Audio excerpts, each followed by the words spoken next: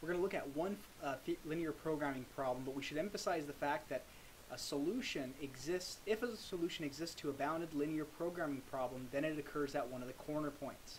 Remember, bounded means that if I draw a region, and that region I could let loose a wild animal, and that wild animal could never get out of there, then that's considered a bounded region. Now, a region like this is not considered bounded because the animal could escape this way. Bad analogy, but hopefully it makes the point.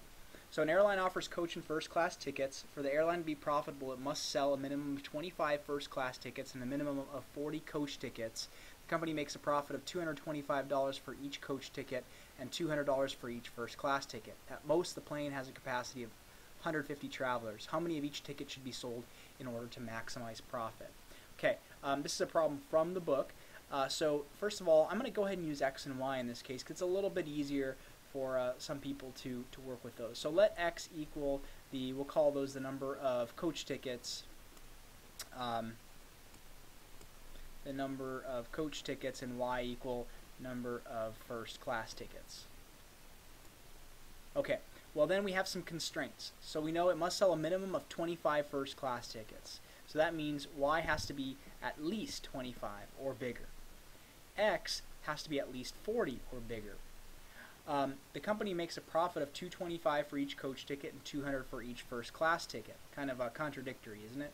So $225 times the number of coach tickets sold plus $200 times the number of first class tickets sold is how we get our profit. Okay, well we want to maximize that, so this guy must be our grand objective function. This is what we want to make as big as humanly possible.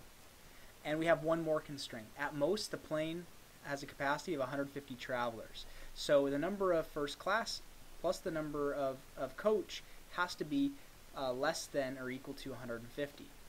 So we know that that's going to be the case. Okay, well if we begin to graph this, and we look at X, the number of coach, and Y, the number of first class, then Y has to be greater than or equal to 25. So up here somewhere there's 25, and we need to be upwards in this region.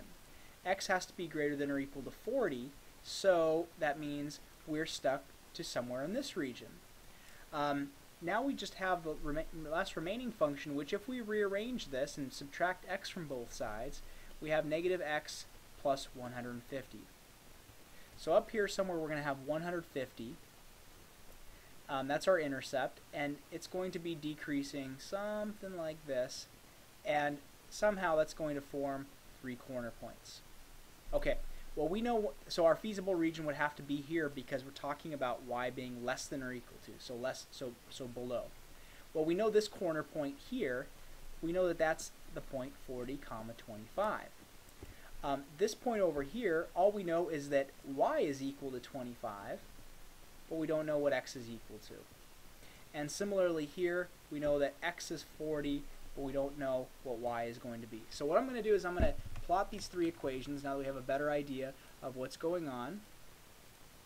And so I'm going to plot, well, Y equals 40.